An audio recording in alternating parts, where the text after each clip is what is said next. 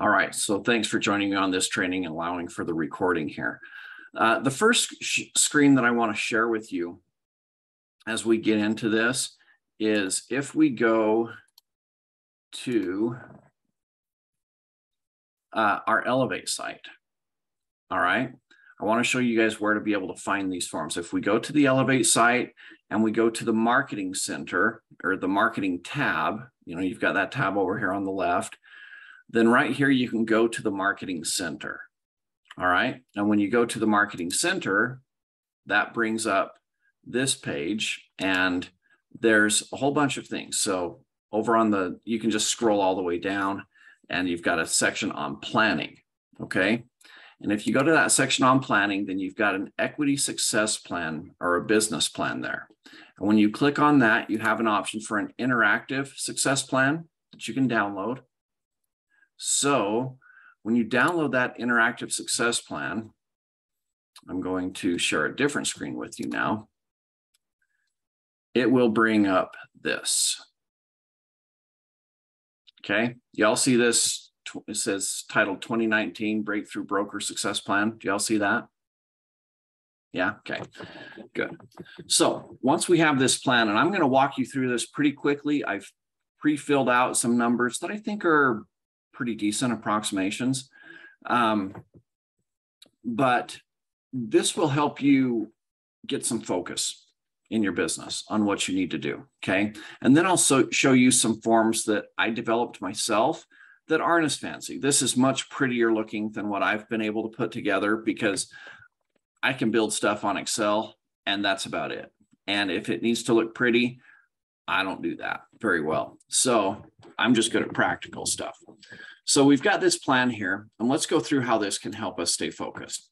So first of all, it's got a little introduction here, and it's about the numbers. How much money do you want to make, and how much business do you have to make that happen? All right. So we, first of all, need to see how much do we need to do to survive? What are our living expenses each month? So I put in some numbers here. These aren't reflective of my numbers, but I think they're decent approximations of what somebody might have. So, we've got our mortgage payment, our car payment, gas, a little bit of maintenance averaged out over the year, along with insurance, electric bills, gas bills, all of those other things. So we end up with about $6,500 a month in expenses. And we bring that down here, 65 times 12, that gives us about $78,000 a year that we would need to make to meet these expenses. However, there's a few things we still need to consider, primarily taxes. Okay, let's say that we fall into a 30% tax bracket and we want to take home, $100,000. So if we go back to this, we need to make $78,000 roughly. But that doesn't give us any wiggle room. It doesn't give us room for, I put a little bit in here for travel, but it's not really vacation. There's no room for gifts. There's no room for what if I have a major breakdown, whether it's in my home or, I need to replace the heating, the furnace, the roof, something like that. So I want a little bit of a pad in here. So let's say that my target take-home income is $100,000. That should meet my bills and give me a tiny little bit of breathing room on top of that. So if I've got a goal of 100,000 and I need to take into account my tax bracket, then after putting in a 30% tax bracket, I need to actually be making about $143,000. Okay. Then we've got a few other expenses associated with our business. Okay. The first one is the cut that you're on. And this is where it's a great time to be with Equity Real Estate because we're taking, $4.99 a transaction. And if you just join me, if you could mute yourself, please, that would be great. Thank you. Okay, so we need to, again, we're taking this number 143. And let's say that our average commission is around $10,000. I just did that because it made the math easy. That's roughly a 5% commission split, 95.5, okay? So if we do a 5% commission split and we need to make 143, then, commissions are going to be roughly $7,000 that we're paying to the brokerage. And then we've got a couple little fees down here with the board. And again, I want to highlight some things. If you haven't been with other brokerages, Most of them have desk fees. They have E&O insurance. Some will have other franchise fees, things like that on top of it. So you would want to count for all of those. But again, with equity, we don't have any of these other miscellaneous fees. You pay about $1,000 a year for the board, about $500 for the MLS. So your fees are very, very low here, which again helps you stay in business. So we take about $150,500 from here, plus another $1,500 there. That gives us, let's see. I put in, I did 150, 15, and 1,500. So, but basically 153 to 152. Okay. So that is our actual target of what we want to hit with our gross commission income. Okay. So our gross commissions need to be around 153. Now we're going to break down how we are going to get that out of our transactions. So I saw a commission shift over this crazy market time where a lot of commissions, rather than getting 3% aside, a lot of times we're just getting 2.5%. I've certainly seen lower than that. Certainly a lot of agents are getting more, but let's say that we roll with this shift where we're seeing more and more downward pressure on commissions and we're getting 2.5%. So if we've got a gross commission target of 153,000, then we're going to need to have about 6.1 million in our target sales volume. All right. So how many homes is that? Well, it depends on your market. So if we took the average sales price in Utah, which is getting pretty close to 500,000, makes our math easy, and our target sales volume is 6 million, then we've got to do roughly 12 transactions throughout the year to hit this income goal that we have. Now, when I did this, when I started out in business about 20 years ago, my average sales price was 150,000. And so I needed to, but the average commission was 3% back then, but I needed to do double this to hit my goal. Okay. In order for me to hit 100,000, I needed to close 24 transactions a year. And that would have given me 100,000, kind of a net commission income where I hadn't paid taxes on it yet. So that was my net income. We're trying to get you a gross income of 100,000 because we've got bills at 78 and we need a little bit of wiggle room beyond that. So we're going to shoot for 12 transactions a year. And let's say that we split it evenly between buyers and sellers. And if you're making this for yourself and you prefer to work all with sellers, you like being a listing agent, or the opposite, you prefer to be a buyer's agent, then you can adjust those numbers as you like. But of course, if I'm shooting for 12 transactions and I'm splitting it evenly, I've got 6 of each. And now we've got to take into account some reality. Okay. If I'm trying to do 6 seller-sided transactions, what is my success rate? Let's say that I take a listing. I don't sell every home that I list.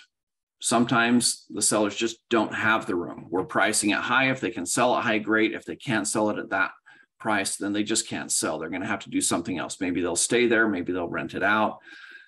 But I'm not going to be successful selling everything that I list. So let's say that I have an 80% success rate. I'm going to need to take, instead of 6 listings, I'm going to need to take 7.5. So how many appointments am I going to need to go to? Well, this again would depend on experience. When I was a brand new agent, I would put in about a 50% success rate, and I would land 1 out of every 2 appointments I went on. As I got more experience, those numbers would climb up. But let's say I rounded up my listings from 7.5 to 8. I need to get 8 listings in order to close 6. That means I need to go out on roughly 11 listing appointments in order to get my 8 listings and have my 6 closings of sellers.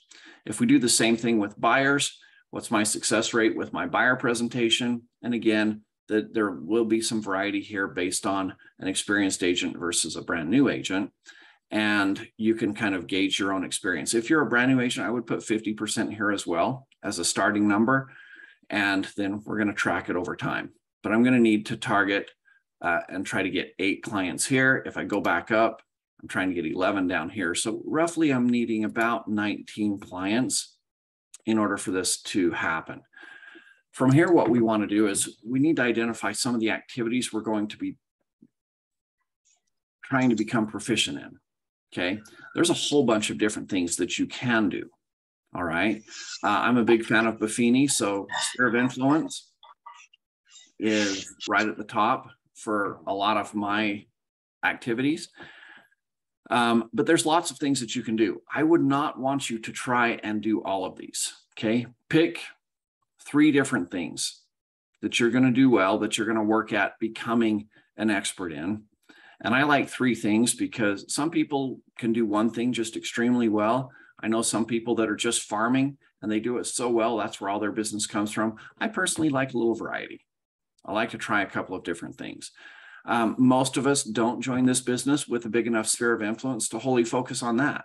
You know, if we go into Buffini's training, if any of you are fans of his and you've done that, he focuses exclusively on his sphere of influence. But when we start out, most of us don't have a sphere of influence that would allow us to focus exclusively on that. We need to do other ways. We need to expand that sphere of influence to the point where it's large enough that we could then fully shift into Buffini's method and focus on it.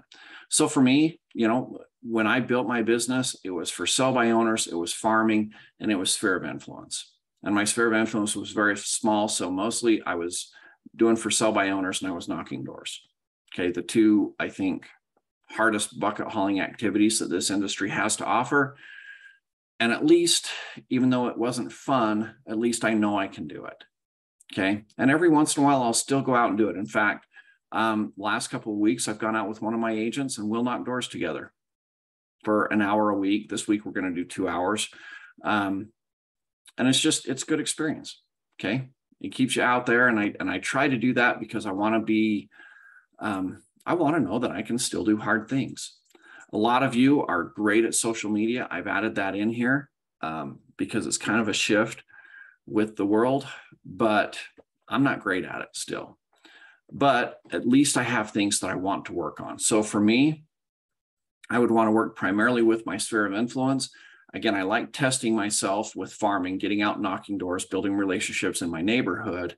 And then there's the social media aspect, which is something that I need to personally improve. Once I have this, then it brings me down to a 1-page success plan. And I didn't carry over those activities over here. I can copy and paste those. But this is the 1 page that I would print out and I would just tape up right next to my computer so that I could have clear direction each day for it. Now, before Equity provided us with this marketing center and stuff, I had kind of built my own.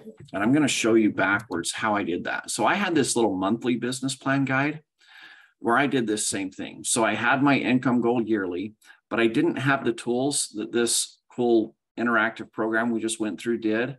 And so I had a goal of 100,000, but I hadn't accounted for taxes and I hadn't accounted for a lot of these expenses and stuff.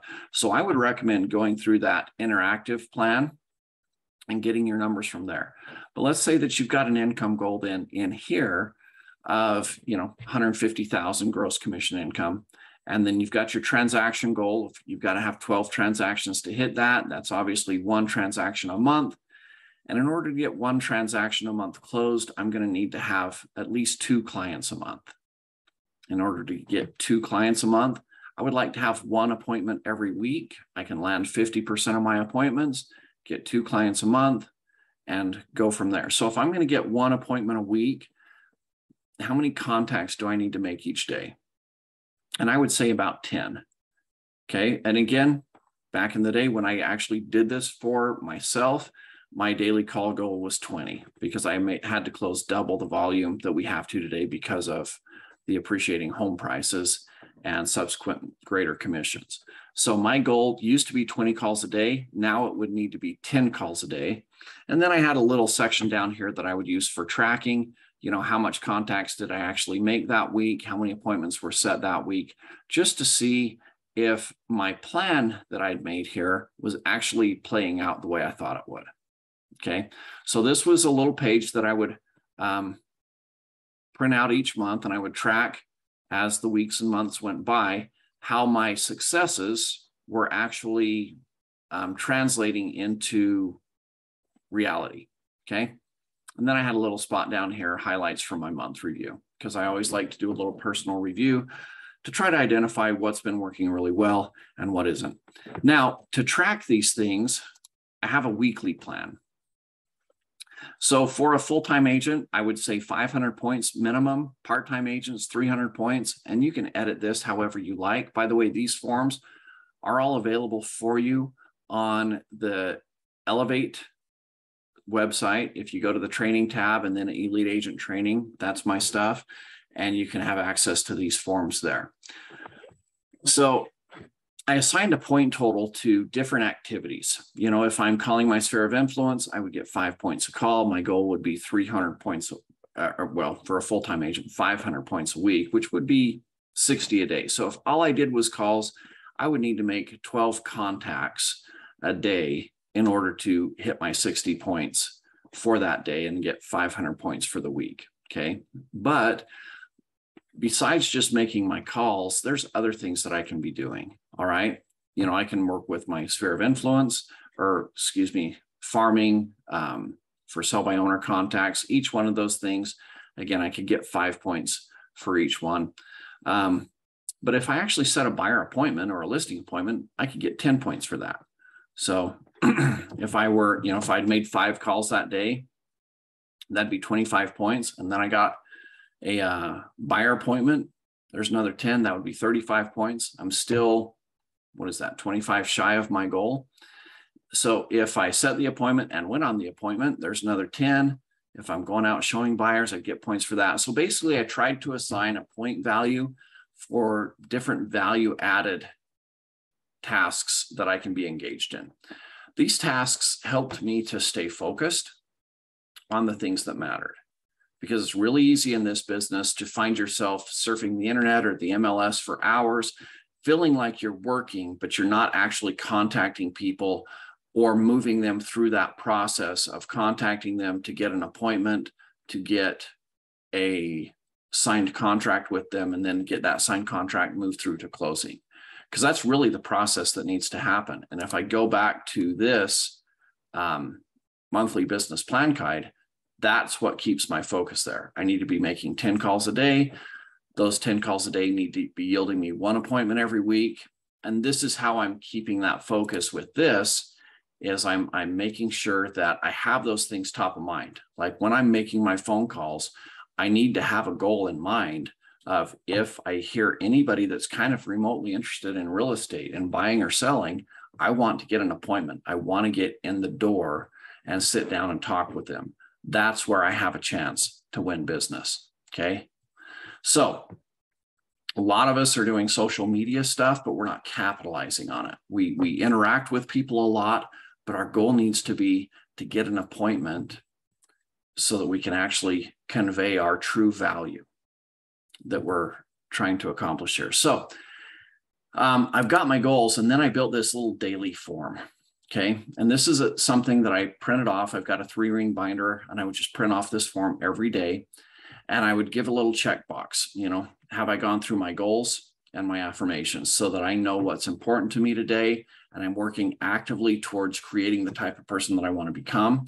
Have I done my exercise for the day? If I'm sitting in front of this form, then I'm planning and prioritizing the day, so I can check that off. And again, I always want to take a little bit of time to fill my head with new knowledge. It helps me think new thoughts and progress me through growth. Okay. So those are things that I want to have happen every single day. And then I want to start a day with gratitude, an attitude of gratitude. And so I want to list in detail 5 things that I'm thankful for. So rather than say I'm grateful for my children, why am I grateful for my children? What is it that they bring to my life? I don't just want to rush through this. I want to take time to think, what brings the value to me? Why do I appreciate my wife? Why do I appreciate my job? What is it specifically about it that I like? And when I immerse myself a little bit more in what it is I appreciate about those things, then it causes me to start my day with just a better attitude. Okay. And when I can have that attitude of gratitude throughout the day, I'm more attractive to people. Okay. It's easier to talk to people. I remember why I'm on the phone with them, because the thing that I love about my job is the ability to help people. And so when people call me with problems, I'm not upset that I'm dealing with problems. I remember this is why I'm grateful. Okay. And then I've got the top 20. These are the people that I was going to call through the day. And the reason why I wanted to write this down on a sheet of paper, and if you're using now KV Core, which I'm going to take you to in just a second and share that screen with you, then I can actually have this on my app and I don't need to write it down. So KV Core can really help me with planning my day out, and I can set how many contacts I want to make. Again, whether I'm full or part-time, it might be 5, 10, or 20, but I want to be able to have this be portable with me and take this with me. Because if I have a little bit of time, whether I'm driving and I have a, hands-free speaker in my car, there's a lot of calls that I can make that otherwise I would just have as lost time while I'm driving. Okay, I might get to an appointment 10 or 15 minutes early. Traffic wasn't as heavy as I thought. I have time to make a quick phone call. Maybe a client ditches me, and now I've got a couple of hours that would otherwise be lost time, but because I have a list that's portable with me, then I can do that. Now, my Fab Five, these are my top 5 activities that I can do throughout the day that help me become the person that I want to become. So these could be pop buys. This could be getting a pre-qualification letter. It can be personal, business, whatever, but it's directly tied to your affirmations, building the type of person that you want to build and become. And then every day you have a chance to record some notes, things that you did well, things that you can improve on. And honestly, it becomes a little scratch pad for phone numbers, things that I need to eventually make sure that they make it to my contact management software.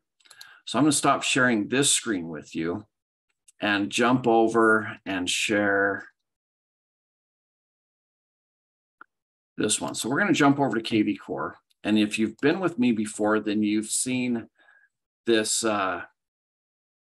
you've seen how we do this. So if we go down to my profile, right? And I go to my settings. So you can see this daily call task creation right here, that I'm creating 20 tasks a day. I can edit that and I can change that to 10 on here if I want to, that I need to make 10 contacts a day. And it's going to send me a little email at 8 a.m. And I can access that via the mobile app that comes with this as well. And so every day at 8 a.m., I'm going to get 10 people that I should be contacting. That will come to me as an email. It will come to me as a on my mobile app. And this helps me know who I need to contact. So, and again, it's based off of, if I go to my dashboard, then it's based off of a lot of recent activity too. Things that, whether people have been active on my website, they've responded to texts or emails that I've sent out. So KV Core can actually help me in establishing that plan and following through with that plan. Okay. Does that make sense? Okay, cool. So any questions that you guys have? I'm building a business plan. So let's talk real life really quick. I'm going to actually make the training a little bit shorter today, because what I would like you to do is take this next half hour that you had planned out in being here for training. I would like you to see if you can work through and build a success plan, narrow it down to one page, and literally tape it up next to your computer to help you maintain focus on the activities you need to be doing today. Okay. So if you need to be making 5 calls a day or 10 calls a day, I want you to look up there, and I don't want you to quit that day or end that day until those calls have been made. I want you to take this time, the next 30 minutes, to go into KV Core and set that little setting over there in the top right that will assign those calls to you as you work through your database. And it gives you, it's a smart system. So it's going to say, this call's been assigned to you because you haven't ever contacted this person. And it shows that you haven't contacted them because you just imported your database and it's a new system for you. So it doesn't know yet. But as you interact with them, then it will work through your contact database, and it will find the people that are being neglected. Okay. And it helps you bring a database back to life. That's what that system does for you. So let's talk about why we do this, why we go through this work, because it's a job. And this is a part of acting like a professional. You don't ever start a job out without an objective in mind. There is no successful corporation out there that just wakes up in the morning and says, well, I don't know, what should I do today? And if there isn't anything to do, then we just jump on social media and play around with that for a few hours, or we go golfing or whatever. And a lot of agents do live their lives that way. They don't know what to do. We need to have this focus if we're going to act like an actual business, okay? Because this is what businesses do. They start out, they have a plan. This is what we're going to do. Then they incorporate that plan and they track their results. So that's why I like using that little weekly sheet, because I can just do little hash marks. Every time I talk to somebody, I do a little hash mark, or I carry that piece of paper with me around through the day, and I make notes on it. How many people have I talked to today? What are the notes from those conversations? At the end of the day, I want to come back to my contact management software, and I want to make sure that I've typed those notes in with those people and that I've scheduled a follow-up, so that, again, when tomorrow comes and I was supposed to call this person back, or what if it was 2 weeks away, I don't want to forget that. And if I can start getting into these business habits of when I talk to people, I make a little note, whether that's on your phone or you're actually printing out this paper and carrying it around with you, as I've done, then I come back and I load that into my software, because if I'm just running by notes, my desk is going to be covered with sticky notes and those are going to get lost. But if I get used to putting those into a system like kvCORE, and that system, and I'm training myself every day to wake up and say, okay, what are the calls I need to make today? That system put that call in there. This is something that you assigned yourself to do. You know, you talked to this person 2 weeks ago. They said they would be gone for a little while, but follow up with them in a couple of weeks, follow up with them in a couple of months, whatever. But you didn't forget it. And you're following through and you're tracking your results. And lo and behold, you're acting like a real business person. And you'll be able to see and track results and make minor adjustments as you go through your day and your week. You'll be able to make these minor adjustments to how you're doing things, identifying things that work well, identifying things that don't work well, that you can then weed out. But that's how you discover what works for you. And real estate is a very personal thing. You know, everybody in here has a different set of skills that they've brought into this career. And they have a different set of skills that they need to learn that they didn't have when they got into this career. And as you actually track and measure your results on a daily basis, it teaches you where you can improve. But if you don't do these things, if you're not actually acting like a business where you have a plan and you track what you've done throughout the day, then you get to the end of the day and you're just as exhausted as anybody else. You just don't have any clear feedback for yourself. What did I do well? What can I improve? Okay. You don't have anything to look back on and say, this was a good day and this really worked. Let's do more of that. And you'll do that for 5 or 6 months. You'll be like, I don't know, it's just not working for me. And I don't know why. I've tried everything. Okay. But you should know. You should know within a couple of weeks if something isn't working, and you should be shifting within a couple of weeks, not waiting 5 or 6 months and still not having any idea why it isn't working for you. Okay. Businesses don't act that way.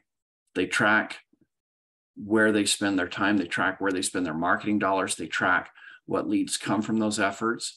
So as you're doing these things, as you're making your calls, you're tracking it. And that tracking is a part of just, I don't know, maturing in this industry rather than kind of stumbling through, not knowing how to be self-employed. You're treating yourself like a business person. You're creating your own boundaries that you're working within to help you be successful. So, all right, we're going to end now 20 minutes early. I hope you guys take the next 20 minutes to go through. If you don't have a business plan, get one. If you don't know exactly how many calls you need to make each day to hit your goals, nail that down today and start tracking those calls every single day. Use the software to help you. And then don't end a day without having met your goal. And if you're meeting your goal, but you're not hitting your, let's say that I made 10 calls a day all throughout the week and I didn't set one appointment, that tells me things, right? Maybe I can call my broker and say, hey, I called 50 people this week. I actually talked to them. I didn't set one appointment. I probably need some help with my script. Can you help me out? Sure. And now I've got some targeted focus on what I need to learn and improve on. I've got a skill that I can identify needs improvement. So I work on my script. And now all of a sudden I've got a better script that I'm practicing. I'm still making my 50 calls and I'm actually getting appointments, but I'm not converting those appointments into clients because my presentation skills are weak. But again, because I've tracked things, I know where the break in the chain lies. And I know where I need to focus my learning and my study and asking other people, hey, I need help with my presentation. What can I do better? And that allows me to improve my presentation. And now I'm making my calls. I'm getting appointments.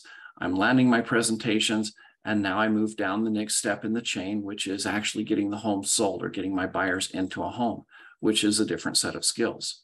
Okay. And we talk about all of those different sets of skills in this training as it evolves. And that's what we're doing.